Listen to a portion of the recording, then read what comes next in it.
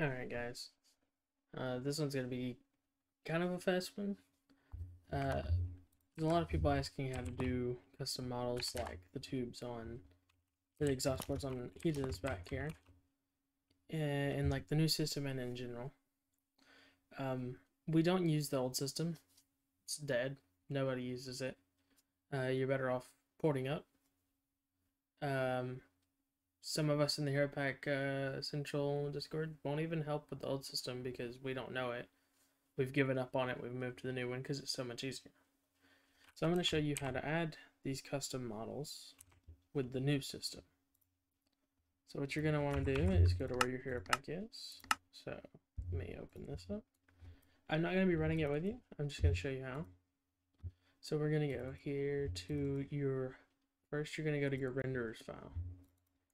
We're going to go to the one we want the model on.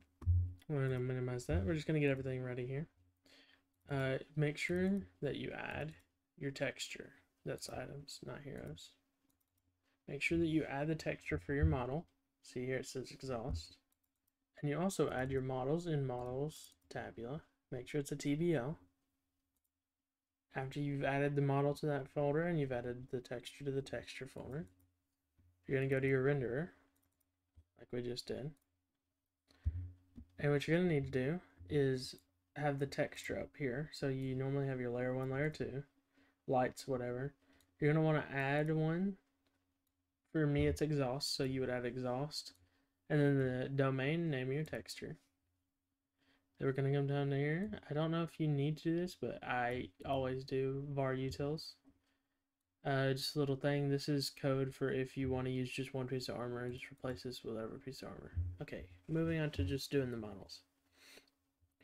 So we're going to look at exhaust chest here because we're going to do the chest one. So you're going to do function initiate effects renderer. This is won't show up. I have this to label it, but you're going to do var model equals renderer.create resource model domain name of your model. Okay, then you're going to do model texture set name of your whatever you named this up here. So exhaust. This is the name of your model. You want it to be the same as all this, or as this one. So you got exhaust equals renderer.create effect Fisk Heroes model set model model. All right, and then here exhaust anchor dot set. You can set this to body, any of these. So head, headwear, body, right arm, left leg, right leg. This one is set to body. I also have some here for left leg, so I'm going to show you that in a minute. And then this will get that ready. What you need to do after you do this is come down here and do function render, entity render layer is first person arm, if is first person arm, if render layer equals chest plate, and then you're going to do exhaust or whatever your name thing is dot render parentheses with nothing in them, semicolon. Now if you want to do an arm one or a leg one, you obviously have to bind it to the right leg so that the movement is fluid and stays with that thing.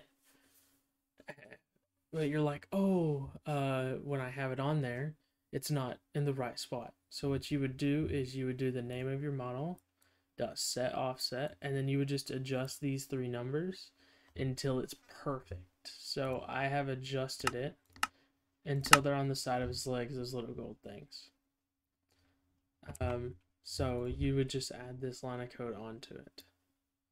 Now, when you're doing stuff on the legs and the arms, you don't have to do 2 separate models. You could probably just mirror it to the other side, but I always do 2 models.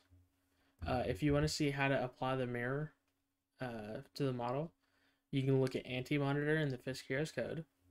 And then that's basically it. Once you have all this, it should render right up and show you a game. Now I have multiple suits with custom models. Like Bakugo here, he has ears, and they're applied to his head, and he has grenades, they're applied to his arms.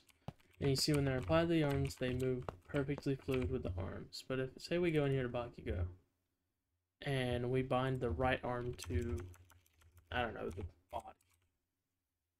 And we come back in, and we reload.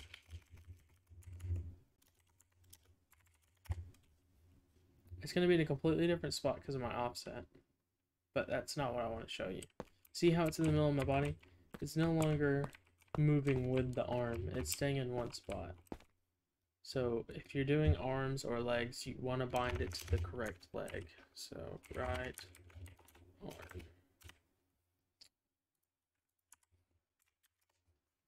arm. And that's about it for you guys. If you have any questions or concerns, you know, anything like that, you can always leave them in the comments.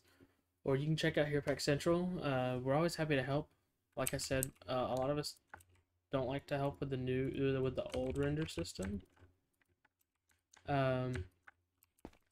Because it's awful. Well, I mean, it's not awful, but it's way worse than what we have now with the new render system. So I recommend doing the new render system. Refer back to this video as much as you need, and as always, you refer to the Fisk Heroes code. I'm probably get a video out to you guys on how to extract the main code. But yeah, I hope you guys enjoyed, and I will see you next time.